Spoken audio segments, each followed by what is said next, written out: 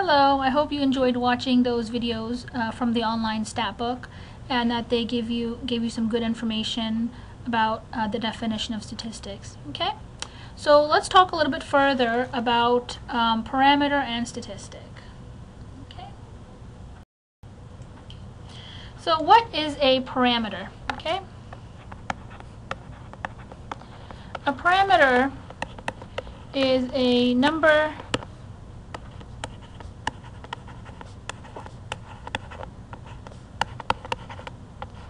that describes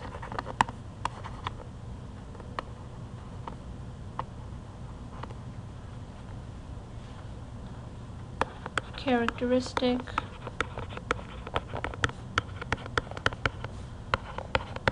the characteristic of the population. Okay, and I'll abbreviate population POP. Okay, whoops. And what is a statistic? Okay, and the statistic is a number, okay, that describes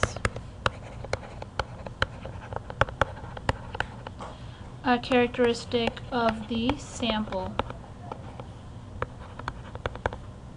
Characteristic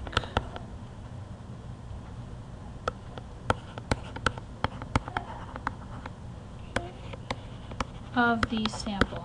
Okay, so what you want to do is remember your P's and S's. Okay, so P for population parameter and S for sample statistic. Okay, so let's look at some examples of parameters and statistics. Okay, so this is in your book, okay, on page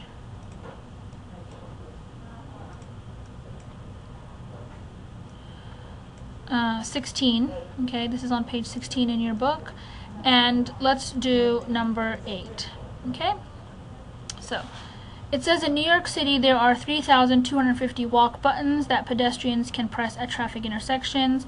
It was found that 77% of those buttons do not work. Okay, now that number, 77%, is it a statistic or is it a parameter?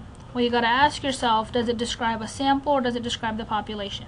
Okay, so think about that for a minute. Now this 77% of those buttons, which buttons? These 3,250. That 3,250 is talking about all the walk buttons in New York City. Okay, so it's talking about the population. Okay, those are all the walk buttons in New York City because it says those are the walk buttons in New York City. And 77% of those buttons do not work. So this 77% is talking about the population, so it is talking about a parameter. Okay, so for this one, this is number 8 is parameter. Okay, let's go on to numbers 30 and 32. Now this one, you have to identify the sample, the population, and then also determine whether the sample is representative of the population. Okay, so for number 30, we have a Gallup poll of 1,012 randomly selected adults, found that 9% of them said cloning of humans should be allowed. Okay, so the sample is this 1,012, okay, randomly selected adults. That is the sample. So what's the population? Okay, the population here is all adults. Okay, it's not specifically stated, but that's what is assumed, that you want to find out the opinion of all adults, and you are just taking a sample of 1,012. Okay, that 9% doesn't have it. You know, that is actually a statistic. That's talking about this sample, and that's the sample statistic. Okay, but this 1,012 is the sample. The population is all adults. And is this sample representative of the population? I would think so, because it says randomly surveyed. Okay. So as long as there's no indication in the problem, it doesn't say anything about it not being randomly surveyed or not being representative, then you can assume that it's representative. Okay?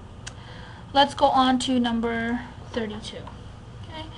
America Online asked subscribers to respond to the question, which slogan do you hate the most? Responders were given several slogans used to promote car sales, and Volkswagen sales received 55% of the 33,000 and some responses. Okay, the Volkswagen slogan was relieves gas pain. Okay, so here, what is the population? Let's hold off on the population. Let's look at the sample first, because it's given right there. The responders were given several slogans, and they received 55% of the 33,160 responses. So this 33,160 is your sample. Okay. Now, what is it trying to estimate? The population. The population of what? Okay. I would say all adults, or you could be more specific and say all subscribers. Okay, because they want to get the opinion of their subscribers, and they gave out, or somehow they got 33,000 responses. Okay. Now, is this representative of the population? No, I would say it's not. Here it says AOL asked subscribers to respond to the question. Okay, which kind of tells me it's a voluntary response. They are not actively going out and surveying people. They're putting the responsibility on the subscriber to respond to this question. Okay, so this seems like voluntary response. So this is not representative of the population. Okay, so I hope that explains a little bit about sample and population, parameter and statistic. And go through and do some of the other problems. The odd-numbered problems have the answers in the back. Okay, and if you have any questions, feel free to contact me via phone, email, or drop on by. Okay, thanks.